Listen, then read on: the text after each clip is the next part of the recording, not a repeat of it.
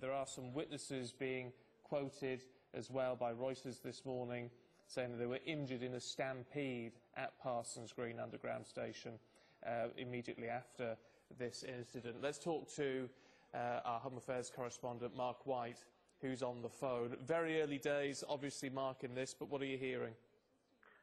There is, as you would expect, a full emergency service response to this. That includes armed police officers. Counter-Terror Command at Scotland Yard is aware of this incident, but it's too early at the moment to confirm whether it is anything suspicious that could lead them to believe that it might be terror-related.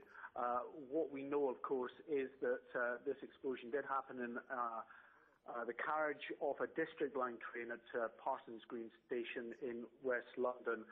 Now, what we're told is it was a small explosion, and there are reports of injuries. Now, I know that you've been reporting people with burns on their faces.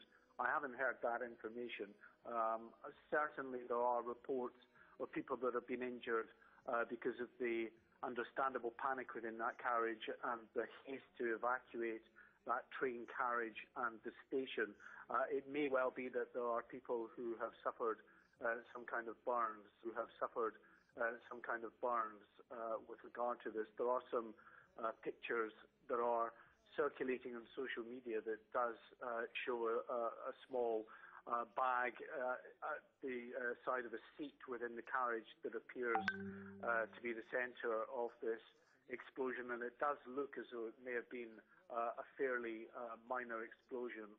But, of course, we just simply don't know whether it was something more sinister in nature, where it was part of a charge that didn't fully ignite. That will become clear in the hours ahead. I mean, what I would say with regard to a sort of a caveat in terms of explosions and alerts is that last week at Euston Station, I was just outside there, when hundreds, thousands of passengers were evacuated and their trains cancelled because of a security alert at that station. That turned out to be a small explosion caused by an e-cigarette which malfunctioned. As I say, it's just too early to say really at this stage whether it was accidental in nature or more sinister in nature. But as you would imagine, the protocols are in place, given that we are currently in a severe terror threat mode in this country, having sustained 3 terrorist attacks in quick succession a couple of months back, the last of those, of course, being at London Bridge. Just yesterday, of course, we got those figures through talking about terrorist arrests and the warning from both the Security Minister and the National Lead on Counter-Terrorism Policing that that severe terror threat is likely to remain for some time.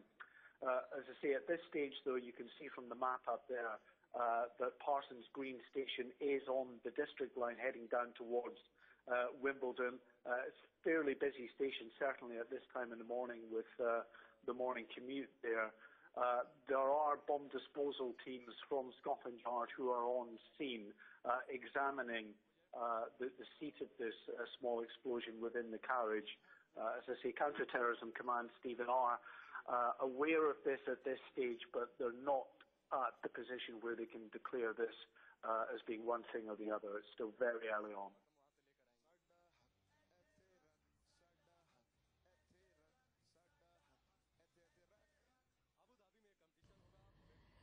The detail that we can now share with our viewers, and that this is coming to us via the London Ambulance Service, is that they received the first call at 8:20 a.m. There were reports of an incident at Parsons Green Underground Station.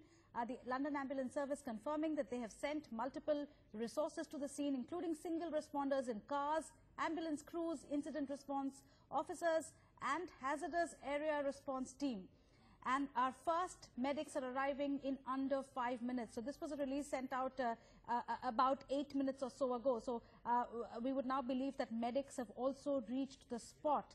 Our initial priority, they say, is to assess the level and nature of injuries. More information will follow when we have it. So you have London Ambulance Service, London Fire Brigade, London Police, all of them sharing basic information, essentially asking people to stay away from that area and to avoid that district line altogether, because there's been, quote unquote, an incident. People have been advised to use a different route if they are heading out this Friday morning to work. Rishabh Gulati back on the phone line with us. Rishabh, any further details available? Yeah, the information that is coming right now is that there is being a treatment which is being done of the people that were immediately standing inside this carriage around this small black bag that has exploded. So it seems that it is being restricted down to a minor explosion. The entire, as you can see from the photographs on your screen, the carriage itself doesn't seem to have been damaged. But you can tell on the extreme right of the screen that itself is the location where the blast has taken place. So you can tell from there that this is not a massive damage to the carriage. It's just the ferocity of the blast itself that has caused minor injuries. You can see one of the passengers of the carriage there on your screen on the extreme right. On the extreme left of your screen, that is what the NHS has come out in terms of a press release. They say that the incident took place at 8:20 a.m. in which NHS ambulances services were deployed, including teams that deal with hazardous material. Yes. Remember, there have been experiences in the past, including in the Japanese underground service, where poison gas like sarin was used in a terror attack. So everything can't be ruled out at this stage, certainly, Ananya. But the scale of the explosion right now seems to be limited. The scale of the explosion is limited because it seems there was some explosive inside that black bag that Rishabh is pointing out. You can see that on your screens inside a coach of the London Metro. That explosion took place before 8:20 in the morning, because the London Ambulance Service is now confirming that they received the first call at 8:20 in the morning, and they immediately dispatched their teams, including single respondent cars. So whatever resources they had at their disposal, they dispatched to the spot immediately. Medics have now reached the spot as well. On the left of your screen, pictures that have been taken on a mobile phone of the ambulances as well as the fire brigade rushing to the Parson Green station. There is some bit of panic, understandably, because the number of attacks, the number of terrorist attacks that London has seen over the past few months or so, including cases where cars have simply run over pedestrians in London. We've seen attacks very recently in Spain. We've seen attacks in France as well. So clearly Europe, not just London and the UK, but Europe on the edge because of the number of attacks. At this moment, of course, no one is calling it a terrorist incident. The police referring it to just an incident, not sharing any further information, simply because they say we are waiting for more accurate information that we can share with people. Rishabh, if you are there with us, just take us through what we know about the respondents at the moment, the fire brigade, the ambulance, all on the spot. Seems to be emerging as the picture gets clearer that a large number of injuries that have taken place were due to a stampede that occurred at the station immediately following the explosion. Several people who were there at the station or near the train are coming out and speaking, are getting online, and they've been pointing out that the injuries that took place were there was a stampede of passengers, and one can imagine that a very crowded station and at a very crowded point of time, even a small incident can cause a bit of panic. So it seems that there were some injuries due to the explosion itself. There have been facial burns that have been reported in the British press, and a lot of people are reporting that other injuries have taken place principally because of the stampede that followed immediately after this. So it seems that while the scale of the explosion itself, as is aware from this photograph that you're watching on the right side of your screen, that seems to be the spot where there is a damaged bag which seems to have burst. That while the scale of the explosion itself seems to be rather minor, and we're waiting for an official police version on this, Ananya, that there were certain injuries during the explosion which are being classified as certain burn injuries, facial injuries that have taken place. But several other people could also have been injured when there was a panic to exit the train and, of course, to exit the station. Thankfully, of course, this was not an underground station. This was an overground station. So people were able to leave the train in a more expeditious manner, Ananya. But we're waiting for the London Metropolitan Police to make an official statement on this. Right now, they're only referring to this as an incident on the line. They're not referring to this as a blast at this point of time. Right. In fact, Rishabh, there's one picture online of this bag that we are referring to. If we can show that on our screens as well, the picture of the bag in which the explosive was apparently kept. This picture is a close-up of that bag itself. It looks like there are some wires sticking out. Yes, that's the one on the right of your screens. Some wires now sticking out of that bag. There's a bucket, a white bucket. There's some black material on it, and then there are wires that are sticking out of that black bucket, the white bucket as well. Wires that clearly look like electrical wires or have little lights attached to them as well. So that's a picture that's being tweeted out online even as we see. That's a close-up picture of that bag that is said to have had that explosive in the first case. But as Rishabh is pointing out, most of the injuries that are now being reported are injuries due to the stampede that followed because people panicked when this explosion took place. The explosion in itself may not have been something that was very powerful, but yes, there have been injuries, including facial injuries to people who were in that coach, on that train, and were possibly heading to work early on a Friday morning. Just to point out to our viewers that this is an explosion that's taken place on the Parson Green station. As Rishabh is pointing out, it's not an underground station. This one at least is an overground one. In fact, a quick alert as well being issued by TfL Travel Alerts in London that services are now suspended between Edgware Road and Wimbledon while police respond to an incident. Tickets are accepted on buses, Southwestern and overground. So essentially encouraging Londoners this morning to avoid the underground altogether because of this incident. But no further details available. All the pictures are now being shared on social media of the moments after the attack, of people who are being attended to by medics, and of the security personnel now who have rushed to the spot as well. We were speaking to a London resident a few minutes ago. He was pointing out that this is an incident that's happened in the southwestern part of London. Police are on the scene and he's been talking to friends who were taking the tube early on a Friday morning who've said that they've heard of injuries after the explosion at the London tube station. In fact, Jyoti Bhattacharya is back with us on the phone line from London. Jyoti, any further details that you can share with us as you sit in London and you get information from your friends across the city? Mm-hmm. Yeah, so I spoke with a few of my friends. There's a friend of mine whose office is right on in Hammersmith, which is pretty close to the site. And she was saying there's a lot of panic around. People are running around. And nobody knows what actually happened. All they have heard is that some explosions, some explosions, and people are just in a panic mode. So that's the update that I have from my friend. Yeah, your friend is around this area or is near any of the underground stations?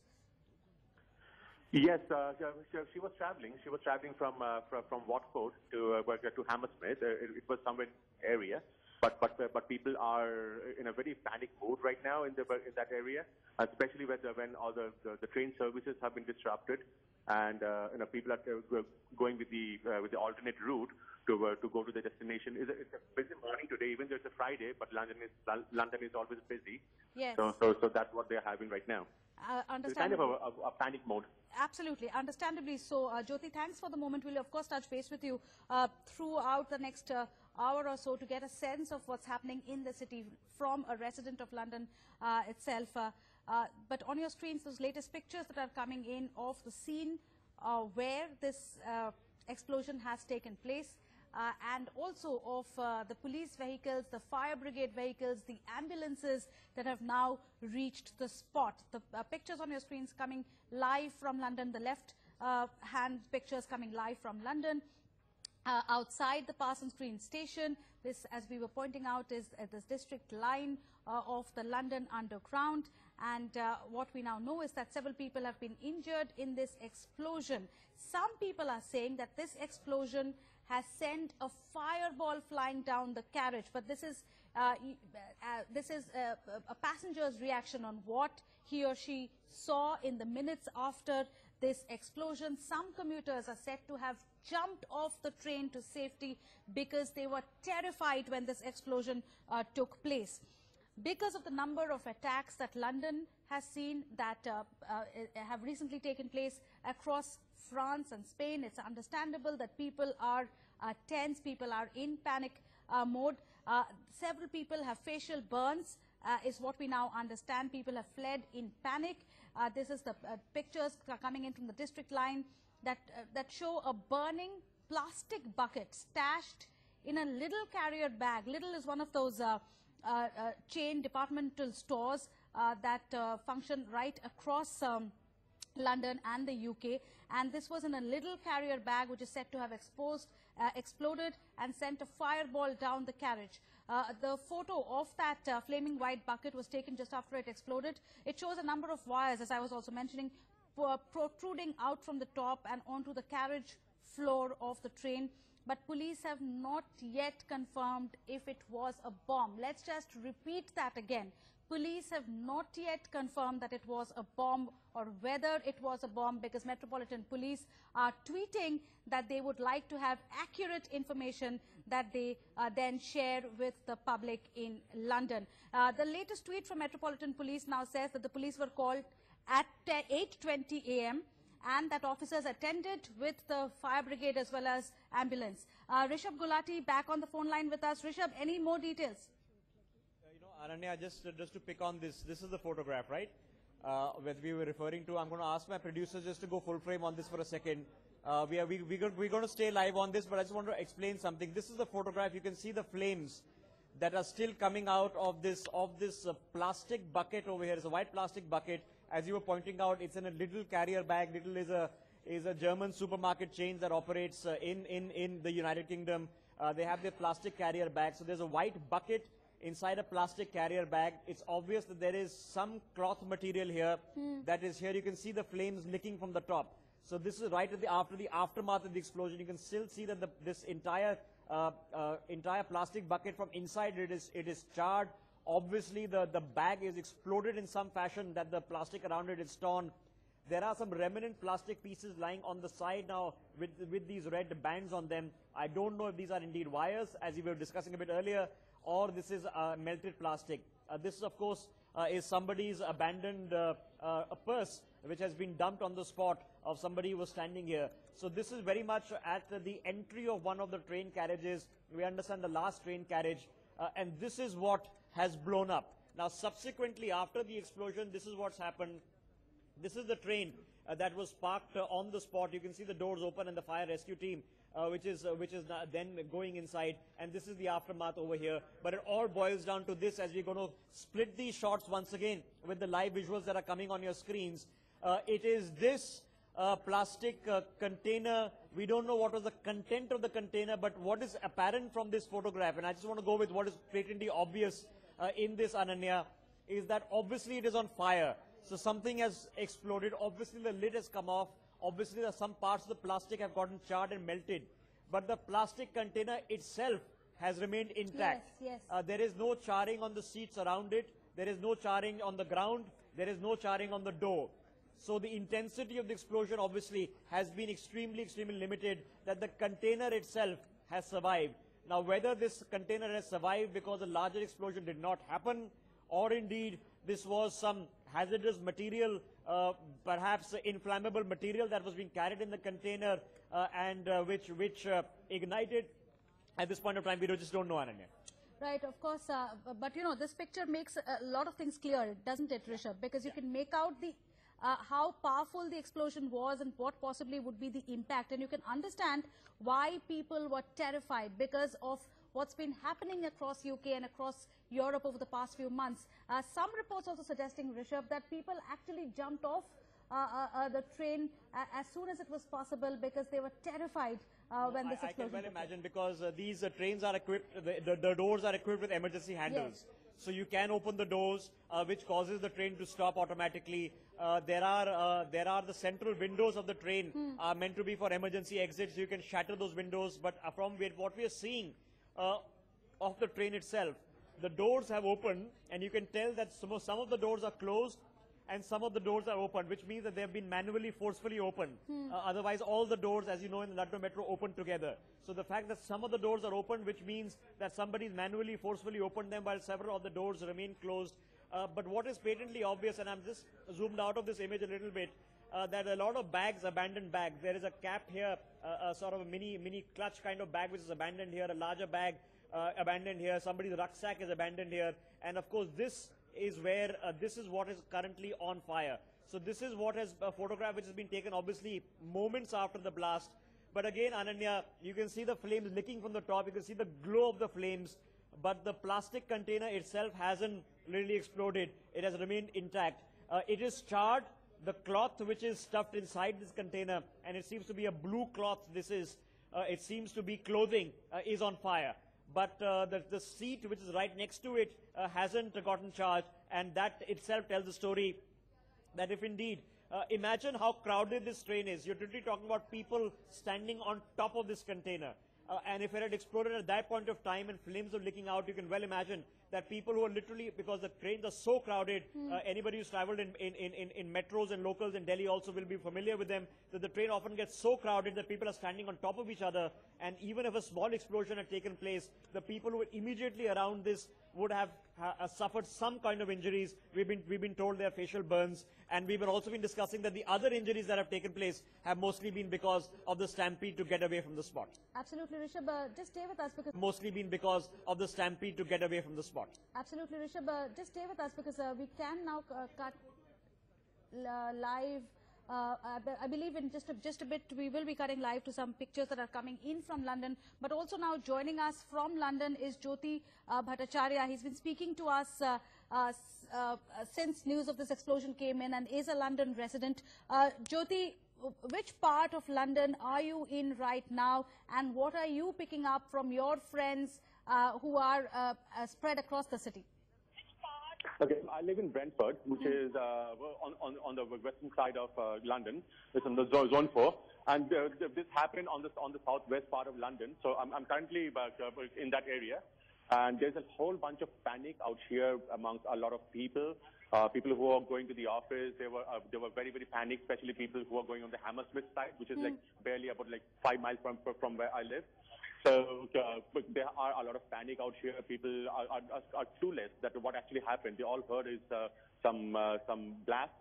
So they do not know whether it's a bomb blast or it's something else.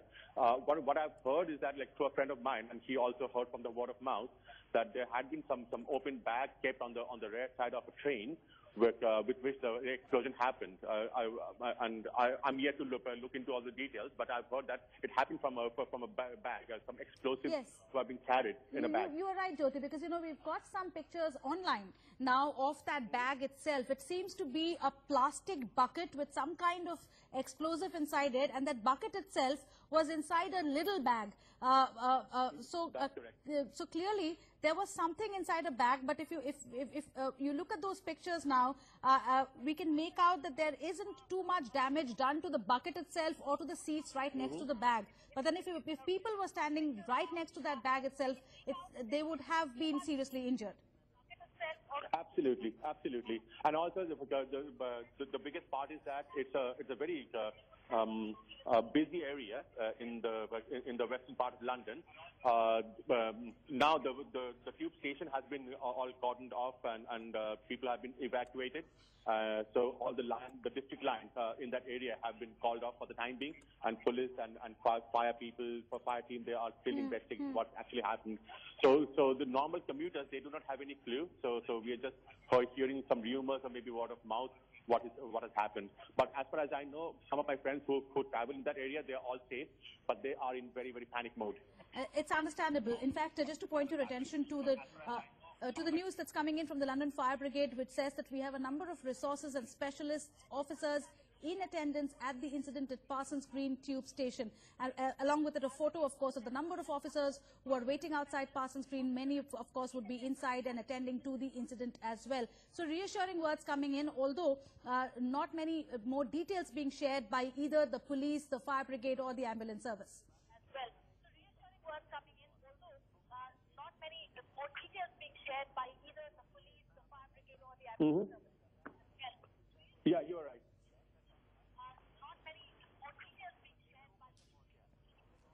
Can you hear me, Jyoti? Yeah, can you repeat the question? Yes. I was just saying that there's no official confirmation of what exactly happened, although there are reassuring words from all these services, the London Ambulance Service, the Fire Brigade, as well as the Metropolitan Police. That's correct. So nothing is official yet, except for the fact that people are panicked. But what actually happened, what is the reason behind the explosion, whether it's a terrorist or it's a mistake or something, nothing has been confirmed yet by the police. They're still investigating, and that's the reason they have cordoned off the place to do a further investigation. Jyoti, just take us through what kind of security checks do people go through, passengers go through, before boarding a London Underground? Are there any metal detectors at all? Do you go through any security checks? Because across India, wherever you go to malls, you go to cinema halls, you go take a public transport like a train, or a plane or a metro, you'll have to go through those security checks. Absolutely. Here, there's nothing like that because it's impossible to do those kind of security check in a busy day. So when we travel on the trains on a very peak hour, let's say like 8:30 in the morning or 9 o'clock in the morning when it's full rush, there aren't any security, nothing. So you can have thousands and thousands of people all at the same time in the same area, especially in the Waterloo area. You can have millions of people every day. So there's no metal detector, nothing. But there are some surveillance cameras, and the police are always on their feet.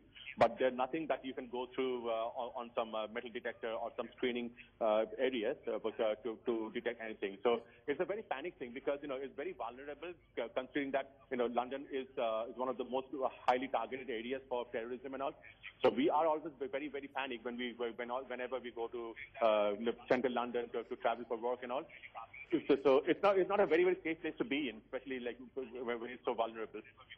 So, Jyoti, are you then saying that if anyone wishes to enter a London metro station with explosives or any kind of unsafe material, that person is actually going unchecked? Yeah, absolutely. They go completely unchecked. There's nothing that stops them. So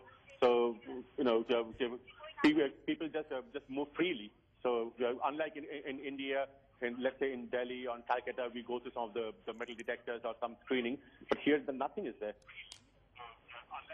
At the moment, do you get reports of traffic diversions across London, of underground services completely being stopped? Underground services on the district line has been stopped between a few stations, and all people have been asked to take a different route, either bus or a different tube, to go to their work or to the destination, because right now that line is completely been cordoned off. Right. We now understand, Jyoti, that many of those people who got injured in this incident were injured in a stampede that followed. Would you know anything about that? Absolutely. So that's what is expected, because people are not they are clueless about what actually happened. Because of the blast, people have started running like headless chicken, and they started running around. And because of that, like a lot of stampede happened, and that's the reason why a lot of people got injured. So I don't think anybody got injured from the blast, but people got injured from panic and from running around. Would you know of how quick the London police or the ambulance service were to respond? Oh, they are very, very quick. They're very, very quick and fast. So the moment these kind of incidents happen, they come over with a helicopter, they work with the ambulance, so they're very, very fast on this one. So on those things, they never compromise with the security. The only problem, as I mentioned, is that we do not have any screening, not any metal detectors to screen each and every person. But again, I understand it's not possible in a city like London, because it's so overcrowded and there's so many people that they cannot do it individually on the screening and restrict the people, whoever is commuting. Right. So London doesn't have that kind of screening that places across India have at the moment. If you go to an airport in India, if you go to a metro station in India, even if you go to the railway station in India, at least your luggage has to go through a scanner. That doesn't happen anywhere in London, and as Jyoti is pointing out, it's a bit difficult to do, or at least to begin doing that in a crowded city like London. So anybody who wishes to actually carry unsafe material could actually just walk in, and that seems to be what has happened. Somebody has carried explosives in a plastic bag and a bucket right inside a metro station. The word a bomb is not being used by any of the agencies. Let's just point out that the agencies are not yet calling it any sort of an attack, or neither are they calling it any sort of a blast as well. They're just calling it an explosion, an incident rather. Incident is the word that they've been using officially so far, including the Metropolitan Police of London. Jyoti, yeah, right, sorry. You were talking to us about your friends as well. Yeah, that's correct. It's one of my friends who works in Hammersmith area. So she said that because she was also traveling on the same route, and she was one of those people who got panicked and was running in stations because of this problem. Everybody started running here and there, and also it's a busy time at 8:30 in the morning. It's a busy time, so they were all trying to reach their destinations. But she was very, very panicked. When I spoke with her, she said that she's safe, but she went through a trauma. At any given point in the morning, Jyoti, in any of those London tubes, how many people would you say travel at any given point? Say 200, 300, or even more than that? Oh my God, it's thousands. It's thousands. It's overcrowded. See, out here, the frequency of the trains are very, very fast. So in a minute or so, you get the next train, especially on the rush hours. So and if you travel to central London on a rush hour, it's completely packed, so you won't even get a place to stamp your feet. So and it happens with every coach, every train for every minute. So it's one of the busiest places I've ever seen. And also like the places like London Euston and Waterloo, they're crowded with people. They have about thousands and thousands of people every second, especially on a rush hour. It's 8:30 in the morning, which is the high peak. As I'm saying, I don't think it's a terrorist attack or something. It may be somebody was carrying some explosions. But again, these things should be stopped, and there should be more vigilance in London area to stop these kind of carrying explosions. Because even if it's a mistake, one mistake can cause multiple lives. Yes. Especially on a point well made. Point well made, Jyoti. You're calling for more vigilance. Absolutely right in that. And you were saying that you yourself would have taken the London tube to work today. It's just that Fridays you work from home. Absolutely. So usually I travel in that area. So I go to Waterloo from my place from Brentford. So it's all crowded. But luckily on Fridays I work from home. So I was very, very panicked because a lot of my friends, they go to the office, a lot of my colleagues go to the office on Fridays. So I was just calling each and every one of them to see whether they're safe or not. Jyoti, could you tell us about what the local media are reporting at this point in London, whether they are reporting any injuries or any number of people who are injured? No, not at all, because even I was watching the BBC in my office. So they have not, sorry, my home, I was watching the BBC. Even they do not have any report as of now. So they are just speculating, and only when the police officially declares the news, they will be flashing them in their own respective news. But currently there's no report as such from the media. Okay, Jyoti, just request you to stay with us for a couple of minutes. We're just trying to cut across live to Sky News to get the latest reports. So it's being monitored by the counter-terrorism police and security services, but still falling under the remit of the British Transport Police for now. It's worth pointing out it's only, well, exactly an hour and 20 minutes since this happened, and the response, obviously, from the emergency services has been very swift. And as we saw from some of these stills, you can see lots of armed police officers there as well at the moment. I'm seeing those first aerial shots now of the tube station, of a district line tube train surrounded by what looks like fire brigade officers and indeed passengers being safely evacuated from the rear end of that train. In fact, some distance from the platform itself being safely walked back towards where you see that bridge and the road underneath, that being the station itself. Lots of reports from witnesses describing flames engulfing one carriage, and as we've been saying all morning, accounts of a stampede, of people being trampled, people crying, other people having scratches and cuts from the desperation of people trying to get away from this unknown incident which happened on board one of the rear carriages of that underground train earlier this morning. Let's talk to Melanie Hayside, who I think is on the line. What did you see, Melanie? Where were you when this happened? Hi, yes, good morning. I was just leaving. I'd been to a gym class this morning on Fulham Road, which is just on the corner next to Parson Green. It's like a 2-minute walk. And I was taking the district line because I work in Victoria. And I just was about to open the door to leave the studio. And then all of a sudden, SWAT cars completely stormed and blocked the street. And police jumped out with their armour and were telling people to move. And so I was inside with a group of other people, and we weren't really sure what to do. And as you could see looking out on the street, Fulham's quite a residential area. So at this time of morning, it was just school children and, people going to work. So we stood in there for about 2 minutes kind of thinking, oh, what do we do? And then went out to ask a police officer what should happen, and were told to just get out of the area as soon as possible. So it was definitely a panic, and I'm still a bit shaky from it. But we all just moved really fast. No one was sure what to do, but everyone was just following the crowd and obviously thinking, where should we go? And the challenges, in Fulham, there are 3 sort of main streets, so it's hard to kind of leave Parsons Green area because that's the focal point of Fulham. So yeah, definitely scary, and also just you wouldn't think of this area, being attacked until it does. Yeah, I mean, as you were being moved away, Melanie, did you get to talk to anyone who'd been closer to the scene, who'd actually been on the train at all? Did anyone be able to give you any more information? So I walked to Fulham Railway Station. I was trying to see if I could get a bus into work or an Uber, but that was going to be impossible. And I stood next to a man who'd been on the train behind it. And he just said, there was some type of big spark, and he just got off and ran and went to a safe place as soon as possible. But yeah, in the area, it's super busy at that time of morning. And when we tried to get buses into central London, there were just people everywhere. And for 45 minutes still afterwards, there were just this storming into the area. And yeah, it's quite frightening. Yeah, I bet. Melanie, thank you. Our senior correspondent, Ian Woods, is just arriving at the scene. Ian?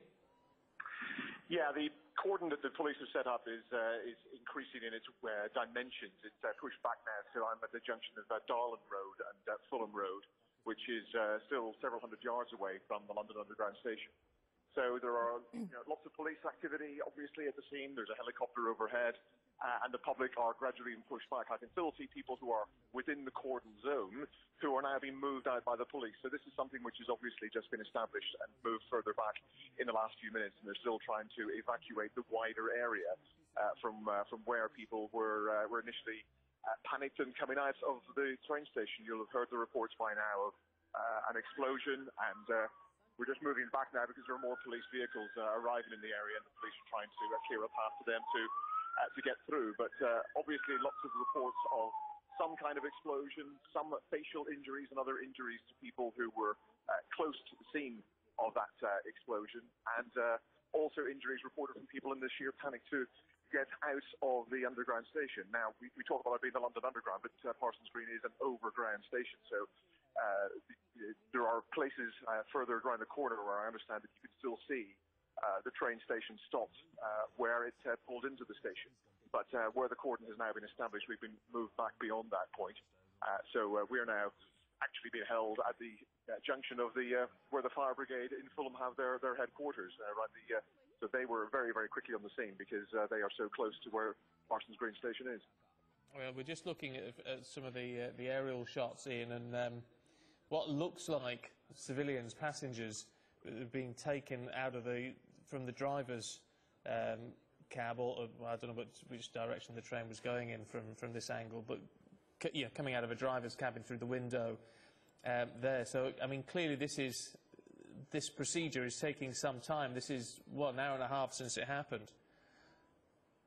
Yeah, I mean, these things obviously do take time to get to some semblance of order, because clearly when something like this happens for the first 30, 40 minutes, it's just a scene of chaos, and the emergency services are arriving at the scene and trying to establish what the situation is, what the nature of the threat is, what the nature of people's injuries are. And once that is dealt with, once that immediate priority of dealing with any casualties is dealt with, then comes the investigation and whether or not there are still possible further dangers to the public. and whether a cordon needs to be established in the area to protect people, as well as simply setting up a sterile, secure zone for the police to operate and begin their investigations of what actually happened.